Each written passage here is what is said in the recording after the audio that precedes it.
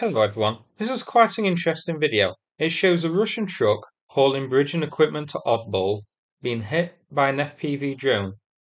The truck is partially bogged down in a river, or maybe a flood. The geolocation will tell us what is the case there.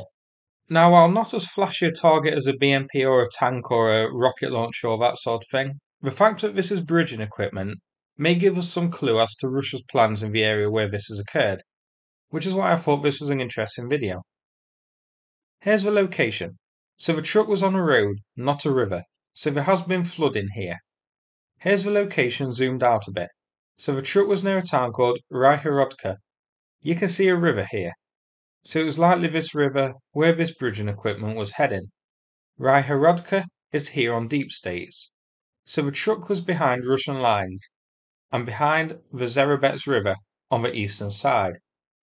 Bridging equipment being here suggests that Russia maybe wanted to secure more crossings here, either to resupply Russian forces on the other side or maybe to prepare for a possible push here. You can see that there's a bridge near here too.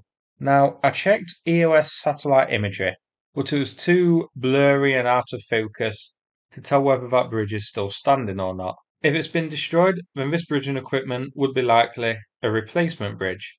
If it's still standing, then it could be that Russia just wants to set up another crossing here to increase the logistical supply over to the other side. Here's the location zoomed out, so you can see it's on the eastern front in Luhansk, but heading towards the north. So that's it for this video. I hope you found it interesting. Now, the fundraiser of Rebirth Energy is completed now, so big thanks to everybody who donated to get it over the finish line. I'll do an update when we get photo or video of the equipment after it's been delivered.